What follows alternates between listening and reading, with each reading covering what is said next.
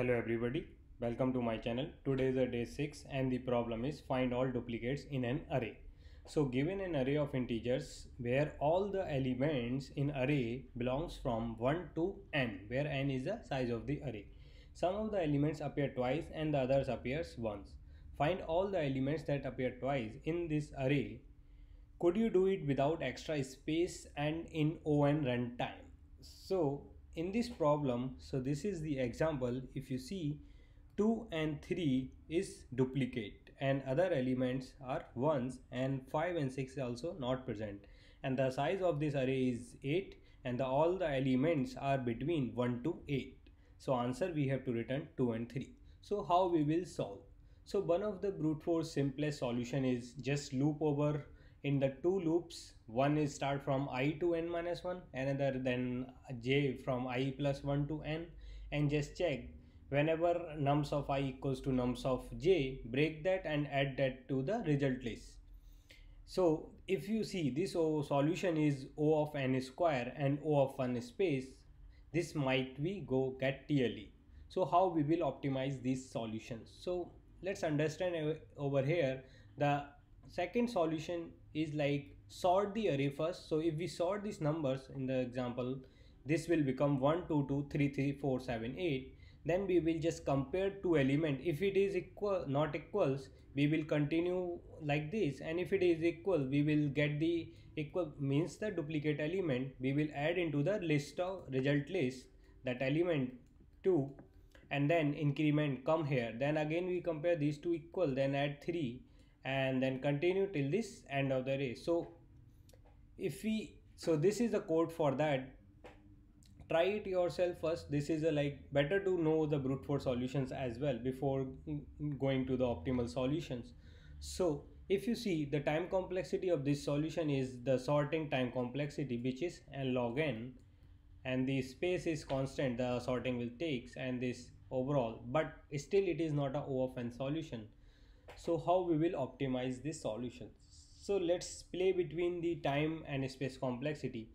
If we want to improve the space complexity, the time complexity, we can use some space to store the element. So the good data structure for that, we can use the set. So another solution, if we use the set, like we will check in our set, if it is element is exists, then that means that element is found in array is duplicate. We will iterate through all the elements in our array, and if it is not in the set, we will add into the set. If it is in the set, we will add into our duplicate result list as well. So first 4 will go into the set, then 3 will go into the set, then 2 will go into the set, then 7, then 8, then now the next 2 is came in the picture. In that case, we will get the set already contains. So this is our duplicate element, we will add in our result set. Similarly 3 is also duplicated, and so on, and then we will add the 1. So this is another approach. But so this is the code over here. We just iterating, created one set and one result list here, and doing the same approach. But the time complexity and space complexity of this solution is O of n and n both.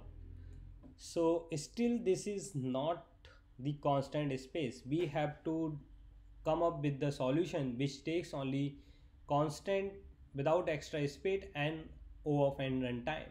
So if you read this line carefully, here it is given a hint how to solve this problem in the O of n time and the constant space. So this means all the elements belongs in the array from 1 to n. If we try to map with the indexes, so we can subtract 1 1, so this we can map from 0 to, so all the a of I is between 1 to n.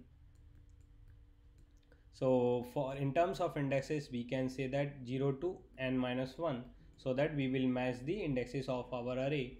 So what does mean?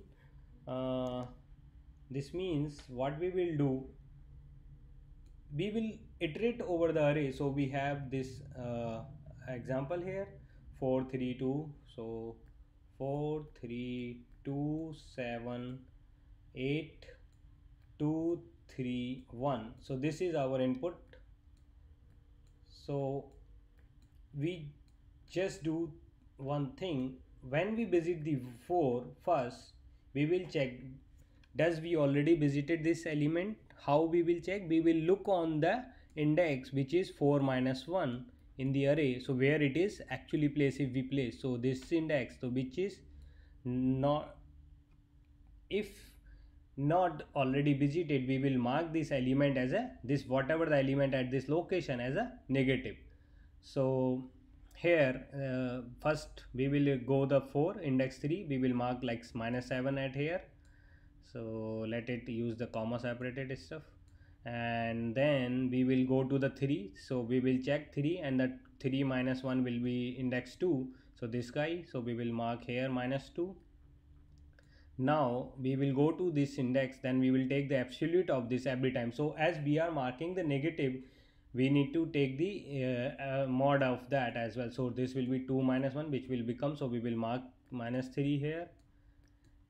Then we, once we go here, this is 7 minus 1 6, so this will be index 6. So one is, this is our index, let's say 0 1 2 3 4 5 6 and 7. These are the indexes of array, and this is the actual elements of our array.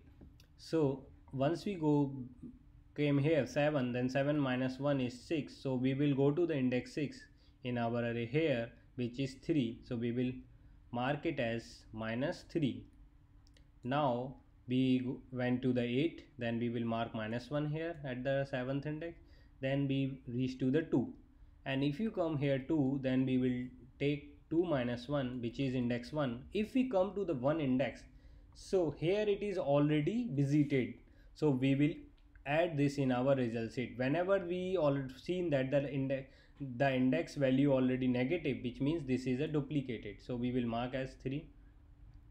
Similarly, the last one, which is 0th index, we will this one before the last, we have the 3 index, which will be 3 minus 1, which is 2. So this guy again we came, and it is negative, so means 2 is also duplicated, and 4 will be marked here. So this is a simple idea using the indexes and the same input array. So let's implement the code for this approach. Pause the video, try it, implement yourself first. So for result set, we will use a integer array, which is, let it call list, and initialize with the array list. Now we need to iterate the elements from I equals to 0, I less than nums dot length and I plus plus. Now let's create a id index from, we will get the nums of I.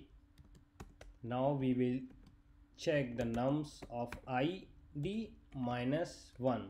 So here we need to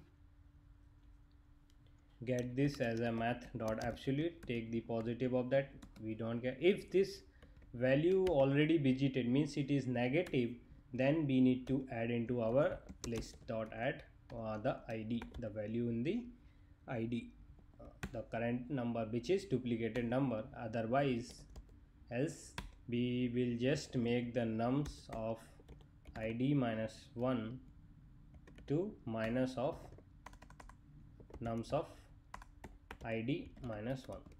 So that's it. In the end, we just return the list. So that's the implementation. Let's compile our code, and it is compiling, and we are getting the correct answer. Let's submit the code, and it is accepted. And the time complexity of the solution is just O of n, and the space complexity, we are not using any extra space, so it's just a constant space. So that's the solution. Try it yourself, and if you like my solution, hit the like button, subscribe to my channel, and press the bell icon to get the notification. Thanks for watching.